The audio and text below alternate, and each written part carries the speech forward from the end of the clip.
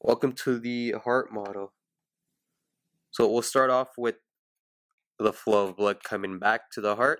So the blood will come back through the right cephalic vein, right brachiocephalic vein and left brachiocephalic vein, and then they form together to form the superior vena cava.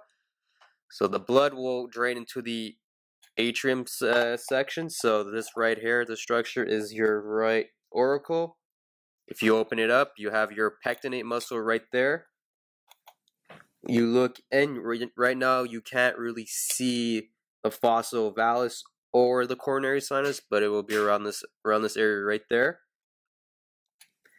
And then right after, the blood will drain in, and also the blood comes in through the inferior vena cava from the lower body, so it goes into there, and then it will drain into the right ventricle through the right tricuspid valve, so which is right there. So now this is your right ventricle. So you open it up. You have your, again, the tricuspid valve coming in, and then you have your chordae tendineae, which is right there. And then the chordae tendineae attaches to the papillary muscle, which is right there. And then all this carnage that's around the heart, well, inside the right ventricle, is called your trabeculate carneae. Then the blood will end up your blood will go into your lungs through, so first structure will pass by is your pulmonary semilunar valves, which is right there.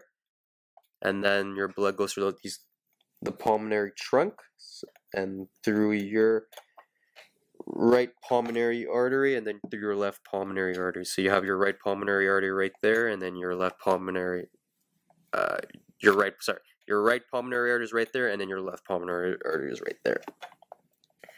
So once it comes back from the lungs, it will drain back into the left atrium.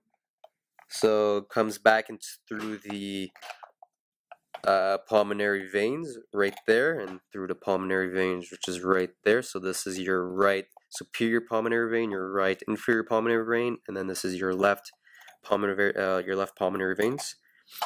So then, same structure. You have your your left auricle. Then the opening of your pulmonary veins are right there, and then same thing. You have your pectinate muscle. And then the blood will drain down into the left ventricle through the left bicuspid valve, so right there. And then same structure, like the chordae tendineae, you have your papillary muscle, which is right there, your trabeculate carneae, and then the blood gets sent into the system, so it goes through the aortic semilunar valve, which is right there. So once it gets sent through, it goes through the aorta. So this is your aorta system. So you have your ascending aorta, which is right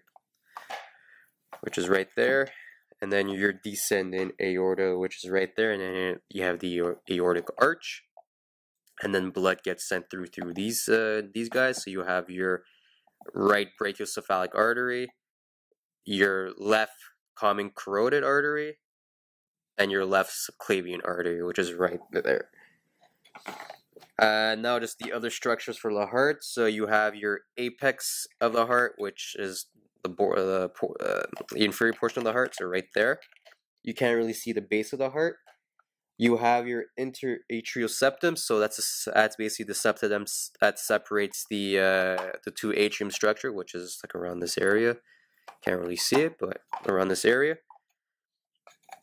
And then you have your interventricular system, so these it separates both the right and the left, which is basically down here. Your next is your ligamentum arteriosum, so it's just a ligament structure, which is right there. So right below the aortic arch and right above the pulmonary arteries. And then finally, all the arteries and veins. So we'll start with the veins.